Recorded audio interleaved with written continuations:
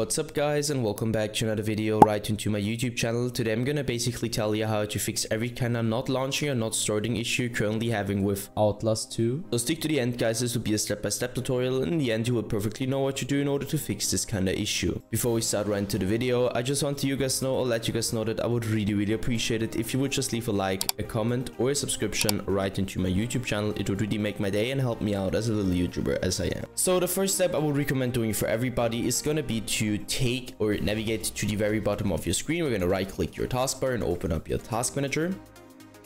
Once the task manager pops up, I want you to navigate to the top left corner, clicking onto processes. And once you click processes, I want you to click one of those random processes, doesn't really matter which one.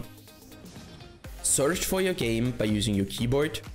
If nothing pops up, it's good for you. If something pops up, simply right click and hit end task.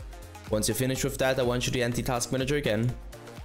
And the next step is going to be to take your shortcut of your launcher from your Steam or your game shortcut on your desktop. Take it, right click it, and go to the very bottom where it says properties. So you're going to hit that, hit compatibility, and simply copy my settings. So let's quickly run through it. Enable run this program compatibility mode 4, select Windows 8, disable full screen optimizations, as well as enable run this program as an administrator, hit apply and OK.